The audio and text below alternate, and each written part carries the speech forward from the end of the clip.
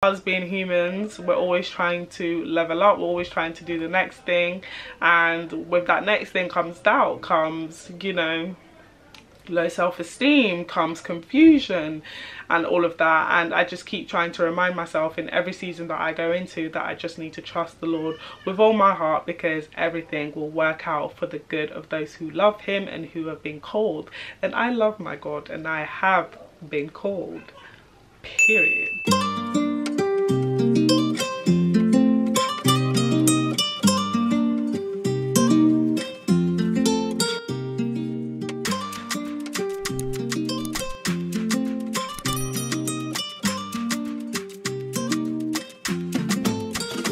Hello loves, welcome back to my YouTube channel. My name is Sebastiana Joyce. If you guys are new here, hello and welcome. Thank you so much for joining me today. And as per the title of the video, I am going to get into some lessons that I've learned in this year of 2023.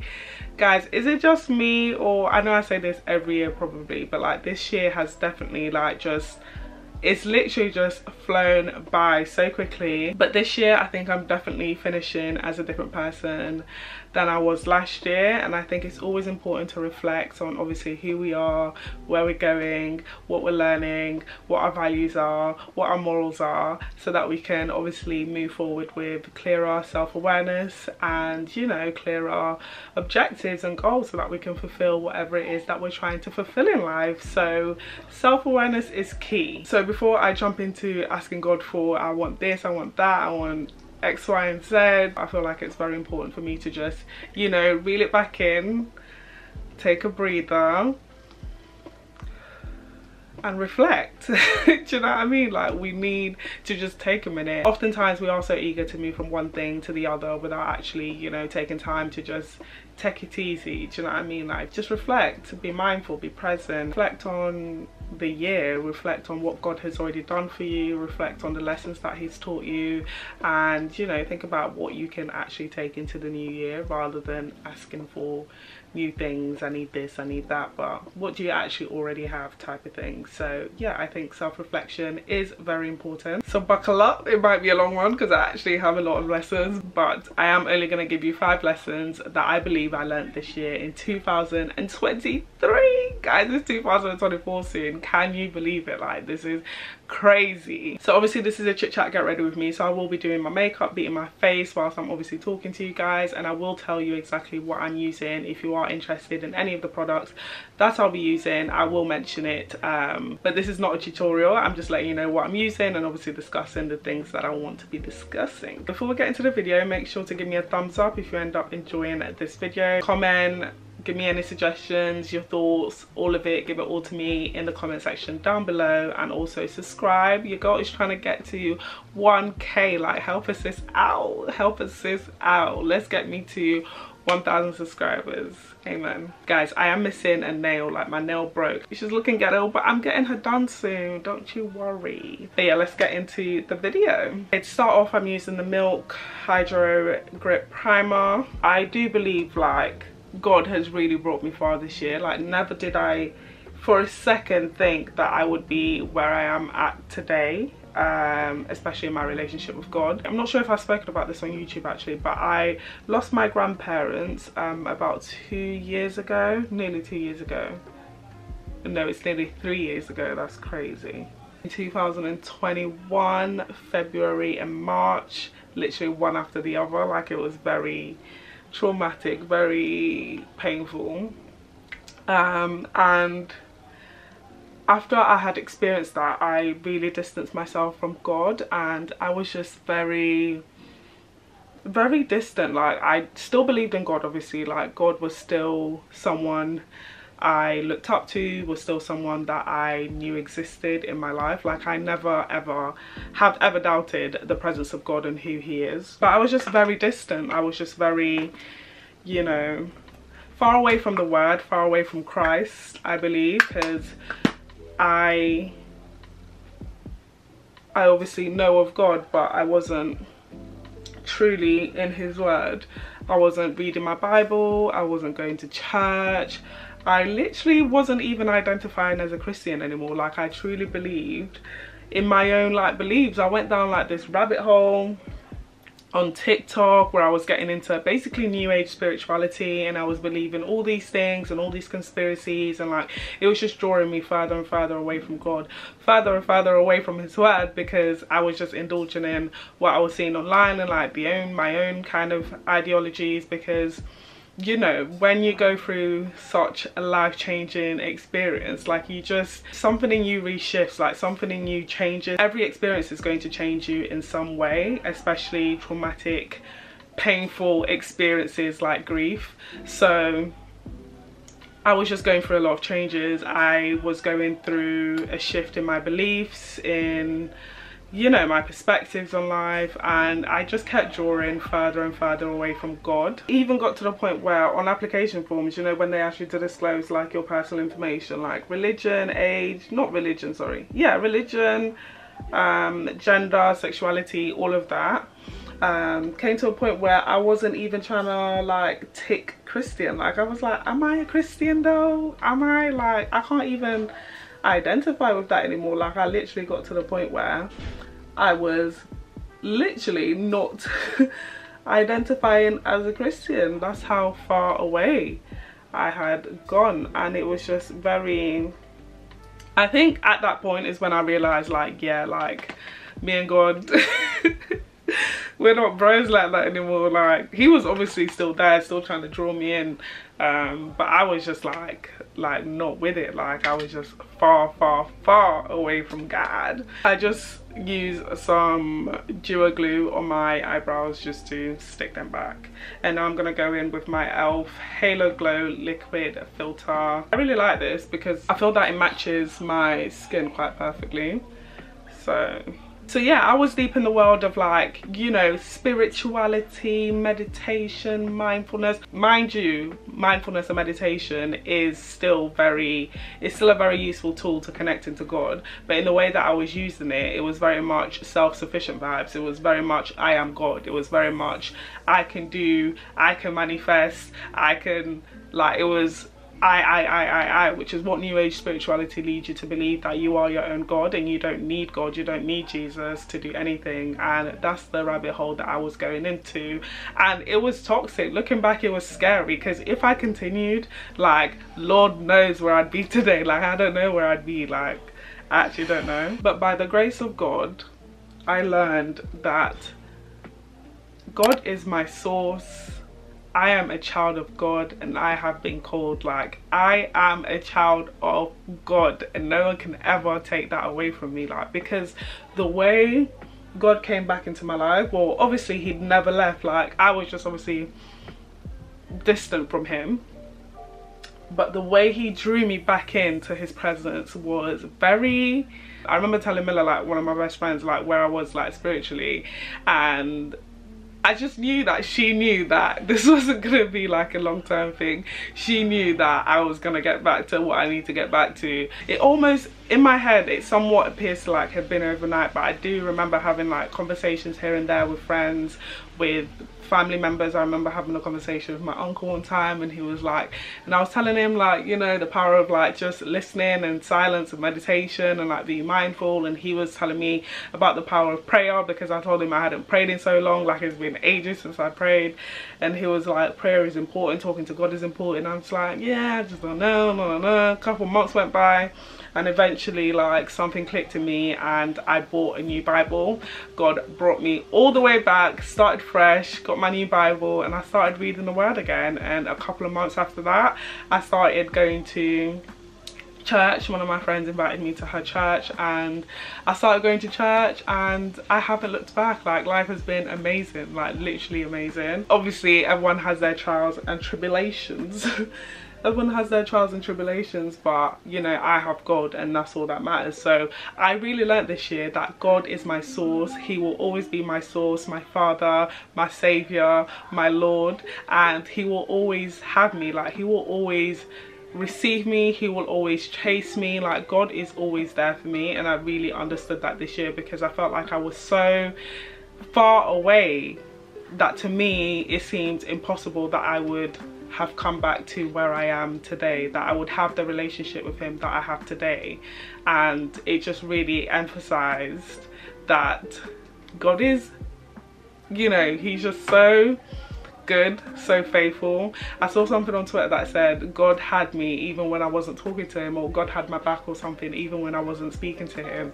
And facts, like I had gone so long without connecting to God, reading his word, but he was still there for me. He still was there drawing me in, and period. God is my source. Like, he is my source. One thing about me, yeah, I really do believe I have been called. Like, something in me knows that I have a purpose, that I have a mission here on earth. Like, I'm very like meaningful. Like, I attached meaning to things. I know that there's meaning to life. I know that there's purpose to my life, and I know that we're all here for a reason, and period.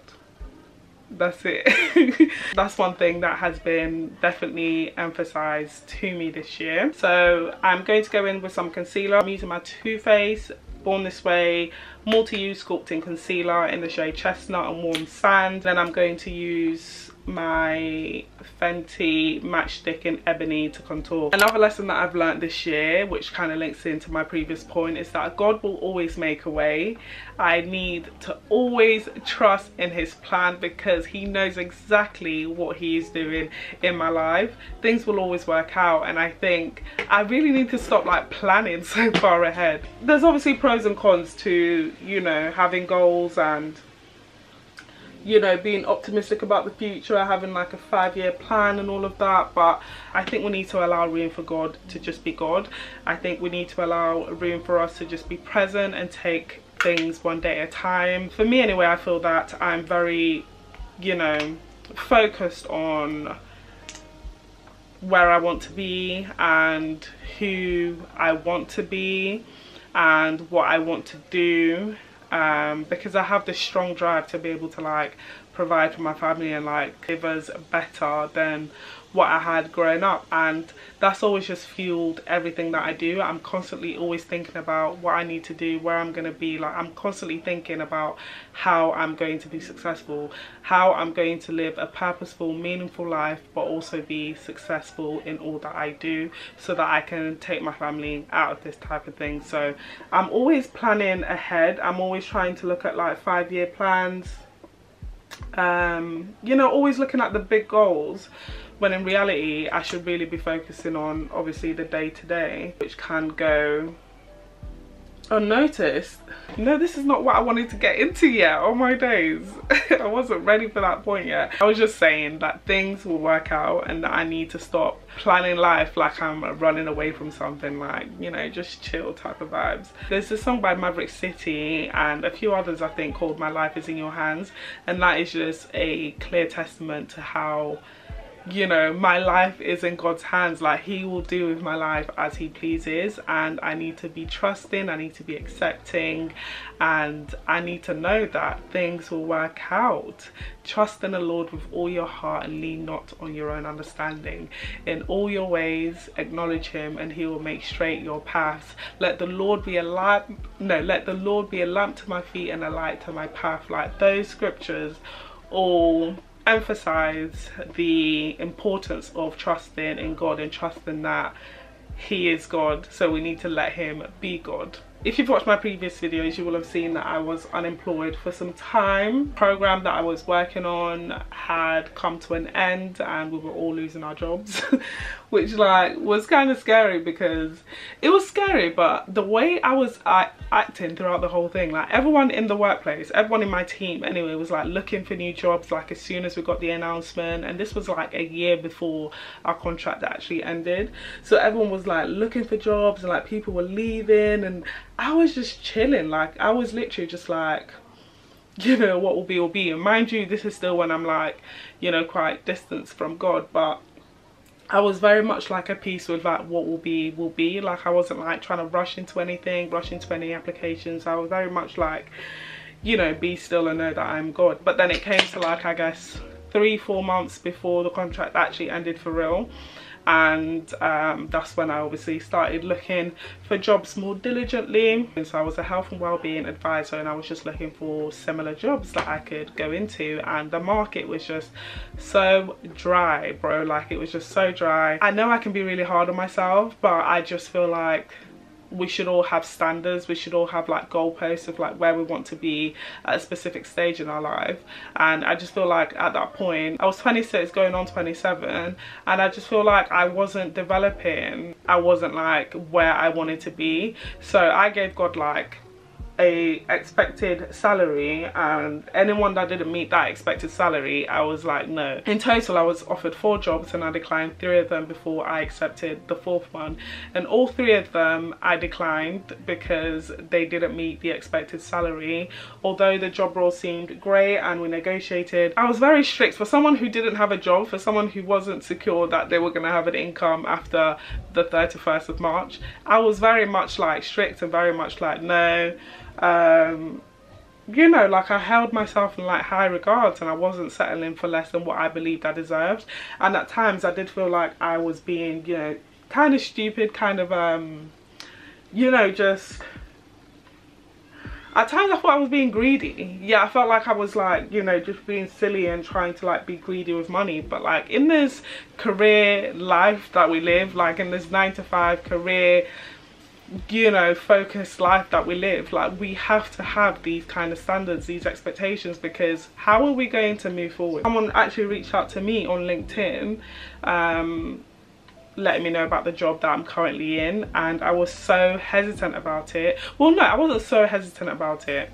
They reached out to me and then I ignored them, and then when I started seeing that, okay, maybe I actually need to settle for something soon, I went back to the message and they were offering me like a part-time role, but it met my minimum expected salary that I told God about, and it was part-time, evenings and weekends. And I was like, bro, like I don't know. I accepted to apply for the job because they reached out to me on LinkedIn. I then accepted to apply for the job, to put forward for the role, and I did the interview and I passed. And when I did the interview, it just seemed like it just made sense, like the company and the role in itself, it just seemed like the next step for me, and I was like very at peace.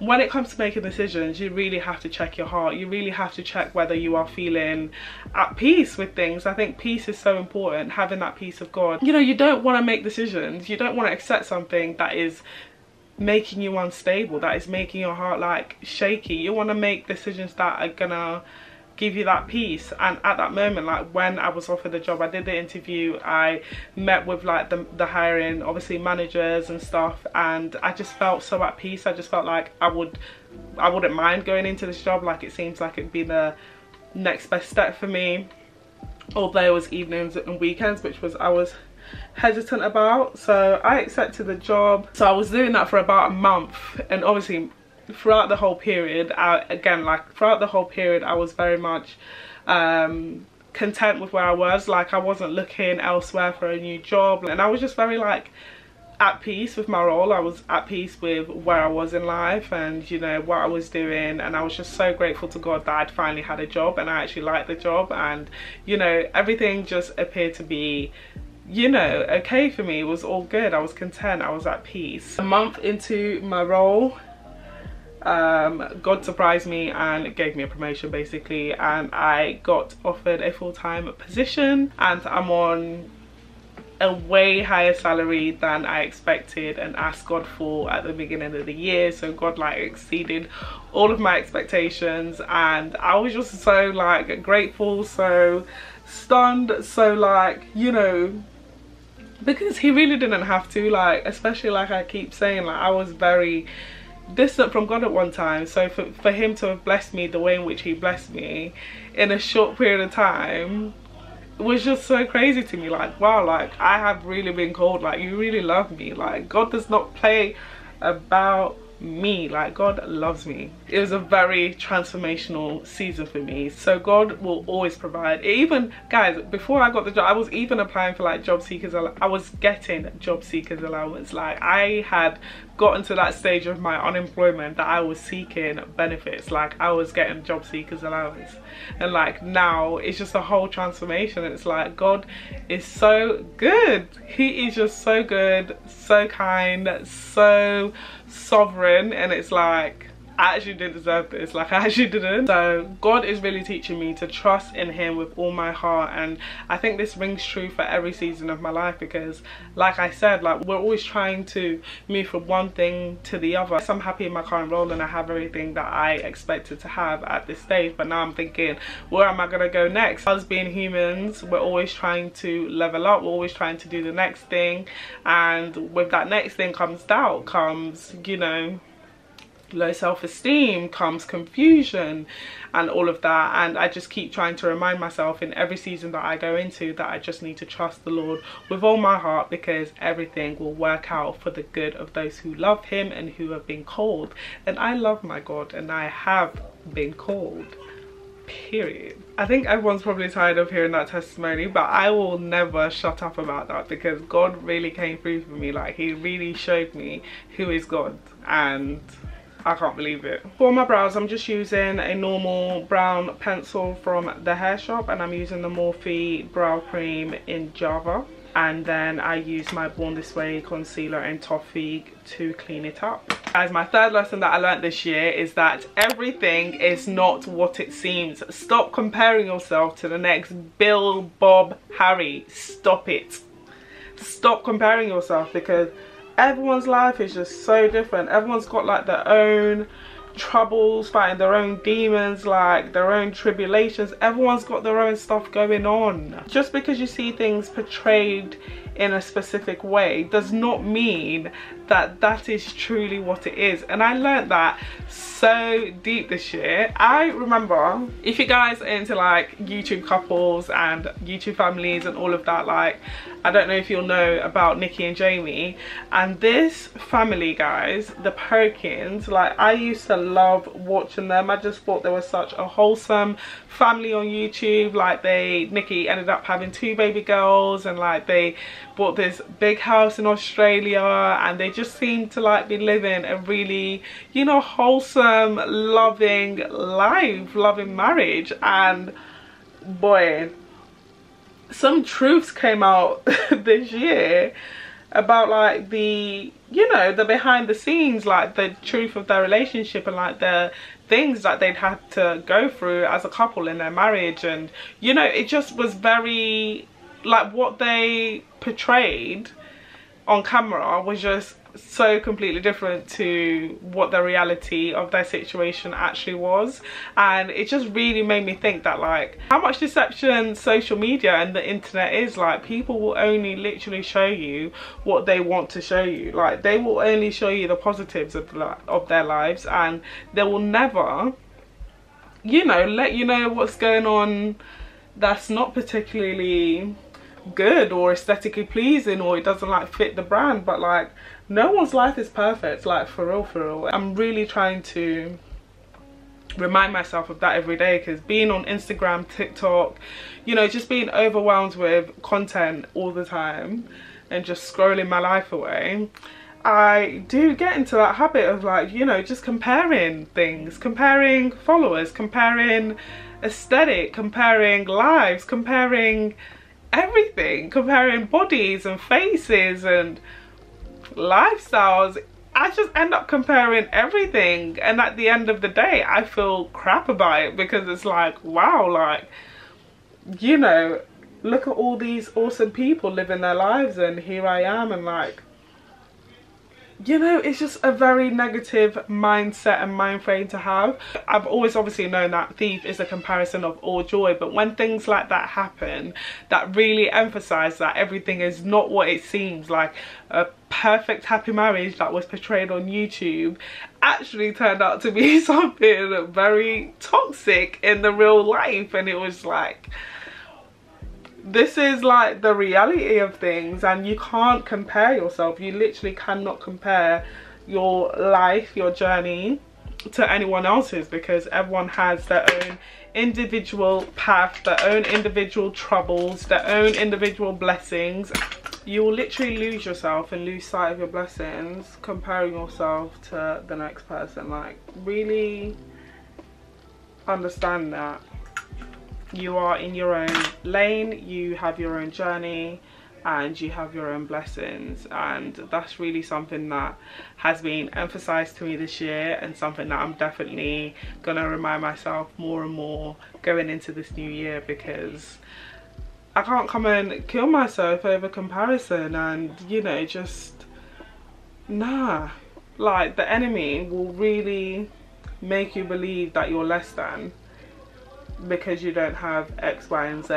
To set my under eye, I'm using the Fenty Pro Filter in the shade Cashew, which is actually my little sister's, because my Huda Beauty is running out and I'm trying to save her. I literally have a droplets. The next lesson that I think I've learned this year, but I've been trying to really, I think I've been trying to learn this year, this lesson for many years, and it just rings true every single time. I am responsible for my actions and my reactions. I think it's very important to take accountability for your part to play in any kind of situation. Blaming someone for the way in which you've reacted. Say someone's done something to you and you've reacted in a specific way.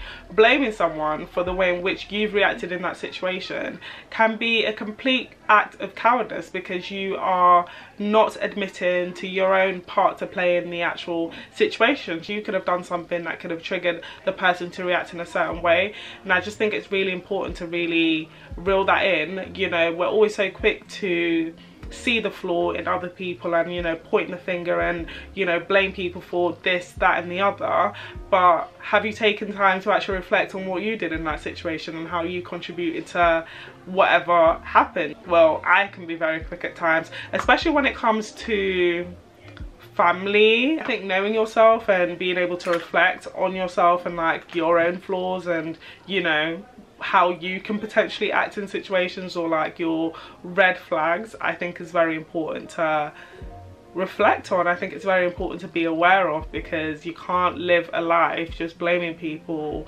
and not accepting that, you know, for every action, no, for every reaction there's an action.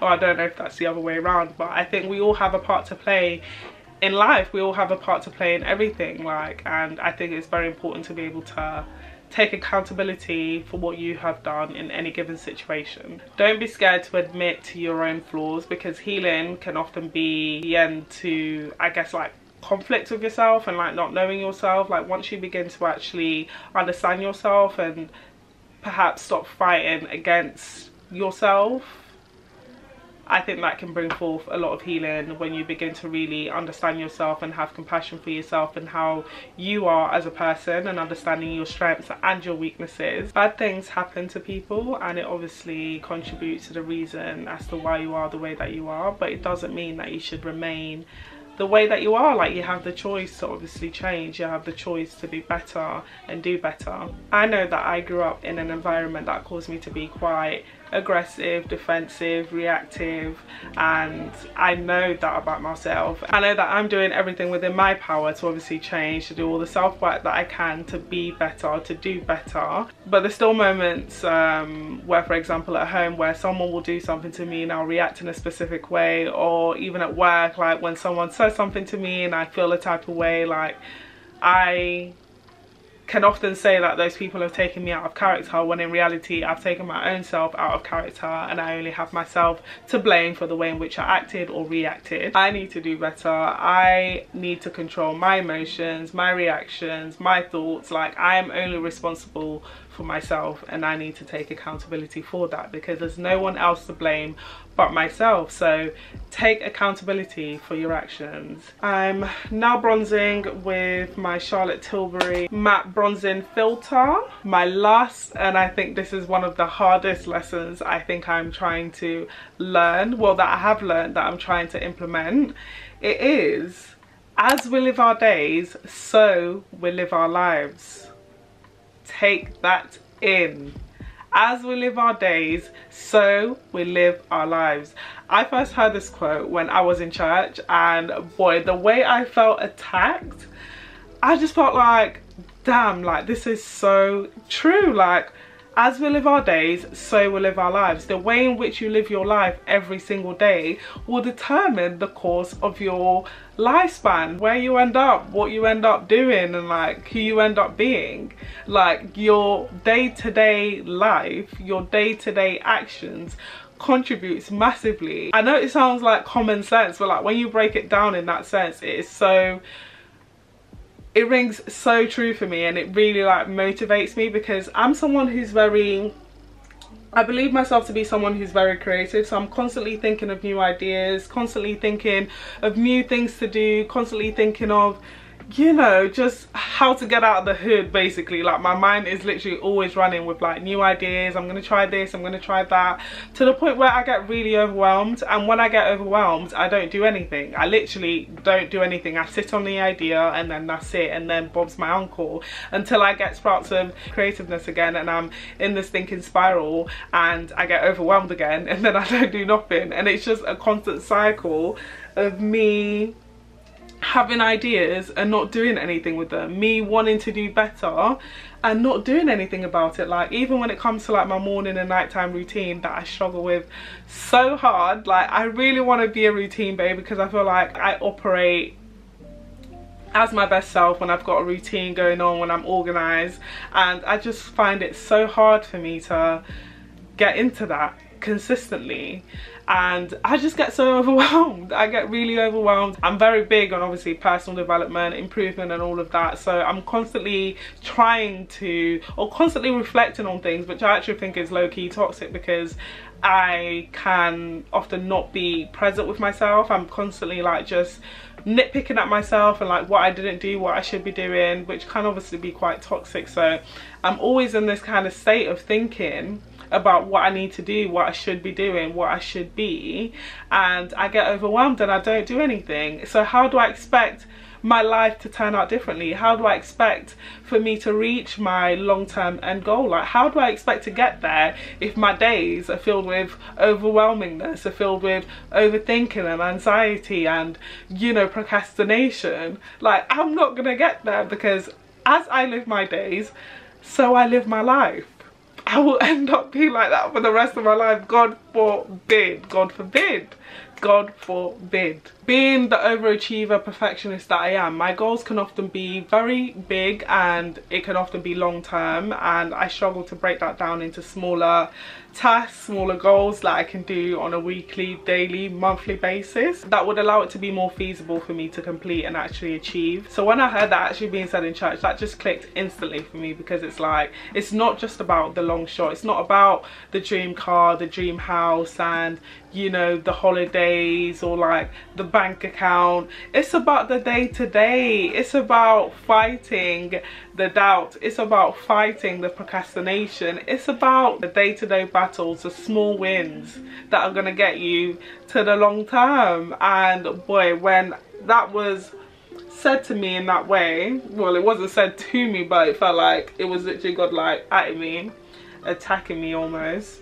Yeah, it was just very much like, yeah, like you're right, you absolutely right. Laziness is actually a sin, and when I think about that, I literally I literally could crawl up and literally die, because God would be so disappointed in me. I can be so lazy, and it's not laziness because I want to be lazy, it's lazy because I'm overwhelmed, so then I procrastinate and then I don't end up doing anything, and it's just, you know, it's a lot. It's literally so much. It's literally a lot. I'm using my Laura Mercier translucent loose setting powder in medium deep. I'm using my Fenty Ultra Dimension blush in just a pinch. It's very important to like not sit on things, and I sit on things, so I need to get my ass up and do things. I need to get out there in these streets. I need to be practical. I need to take it one day at a time and really break my goals down into smaller steps so that I can really achieve the long-term goals that I have. But this is just, I'm gonna do better this year. I'm going to do better. I am going to do better. Things will change for me. Amen. I'm using my Charlotte Tilbury airbrush flawless setting spray. So those are the 5 lessons that I've learned this year. There's obviously plenty more, but for the sake of not talking your ears off, I've given you just 5 that I think has been really incremental for me this year. I'm human, we're all constantly learning and evolving, and I just think reflection is just so key to developing and, you know, being the best versions of yourself. Self-awareness is key. So just take some time out of your day, out of your week, out of your month to reflect on your life during that period, in regards to what went well, what didn't go so well, what you've learned, and how you're going to move forward. Take those lessons in, take those lessons forward, and continue to develop yourself, continue to learn and adapt and improve yourselves. I believe self-improvement is self-love, is self-care, so I'm all here for it. So yeah, take care of yourself, guys. Reflection is key. It is absolutely key. So yeah, thank you all so much for watching today's video. I really appreciate your time, and I'll catch you in the next one. So yeah guys, those are the 5 lessons that I've learned over the course of this year. There's obviously plenty more, but for the sake of this video and to not talk your ears off, I've given you just 5. So make sure you're reflecting. Take some time out of your day, your week, your month to really, you know, reflect on that period of your life. Look at what you've learned, look at what went well, what didn't go well, and what you can move forward with.